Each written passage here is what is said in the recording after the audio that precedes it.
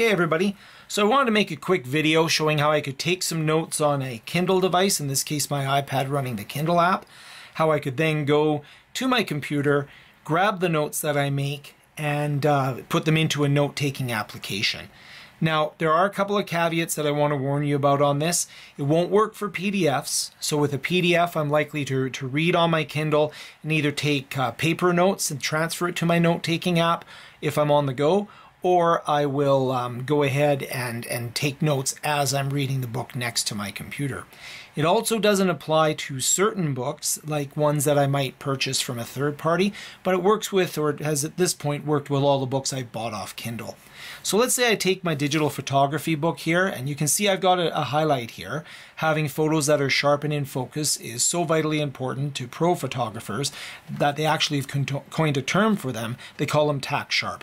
Now let's say this is important to me, so I click on here and I take a note on here, and it's, make sure photos are sharp. And then I go through and maybe there's another thing here. It's called, tack stands for technically accurate. I didn't know that. So if I go in here, there's the definition of what tack stands for, and I can grab that. So I'll grab that here and I'll make a note and I'll call this the definition of, so definition of tack, something I didn't know before. So I've got some notes in here, and I've just chosen this book because I haven't done a ton of notes on here, so for the purposes of this, it'll be beneficial. So I'm now going to go, and I've got my book here. I'm going to go in, I'm going to close that book, so I can go ahead and close the book. I can go into my Kindle here, and I just pull down, it synchronizes everything. You can also go in, and if you want to, you can synchronize where you are in the book, but in my case, it's just as easy to tap on here and close the book, and so I can go to my library and I can go to other books and such. Let's go to the computer. Okay, so my goal here is I want to get those Kindle notes that I just took here into this Vault note on my Vault in Obsidian for Kindle notes. To do that, I have a little piece of housekeeping that I have to take care of. I'm going to go into my settings on my computer, and I'm going to add a special printer that's not there by default. And what this printer is, so I'm going to add a printer, and what I'm going to do is add a printer that's not, it's searching for printers, but it's not going to be on my list of printers. So it's going to time out in a little bit there, and I'm going to say that the printer isn't listed. And what I'm going to do is, it's not that it's older, what I'm going to do, it's a local printer, and it's going to be an existing port, but this is the key. It's going to go to a file. So what I'm going to do is I'm going to allow my system to print to a file. And I do this with all of my Windows computers for sure. I make a generic printer that's text only. And then what I do is there's a driver there because I did have this installed previously and I just wanted to demonstrate it. So I'll say next, and I'm going to call this file output. And I always create a file output printer on my computer so that I can take any document and print it as plain text. Now, some documents aren't great as plain text, but you're going to find that this Kindle note is perfect as plain text.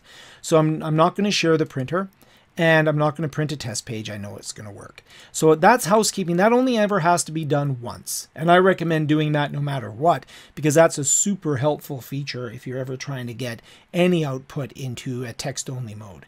So now I've got that, and I'm going to go into my Kindle app. I'm going to go into read.amazon, in my case, amazon.ca/notebook. And all of the Kindle books that I've purchased will be here, and all of the ones that have notes will have their notes there.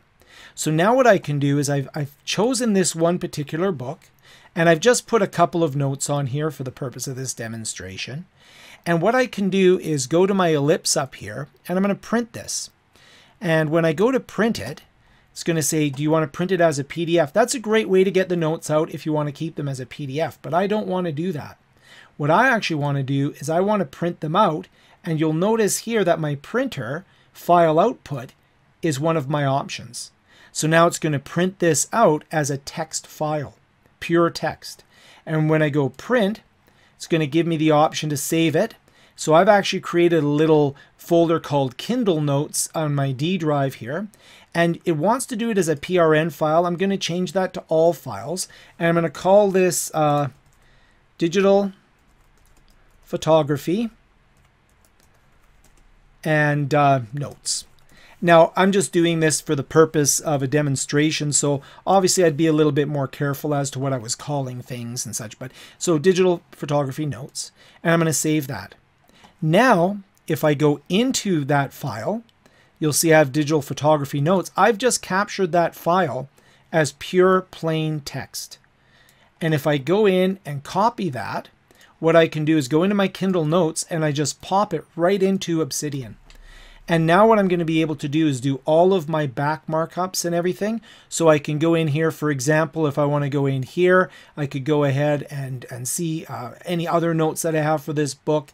I can go in and put any hypertext or markup language that I want on here. But I've got a lot of cool things in here. First of all, I've got the URL for where that is, so I can actually revisit my URL. I can go in and I can see the notes that I've taken, where they came from. So in this case here, location 287 within the book, location 291. So Kindle has location markers in there, so I can easily locate it back in the source material. I can go in here, my definition, I have to maybe clean that up. I don't know if I spelt it wrong. So my definition of tact is in there. So that was the note that I had in there.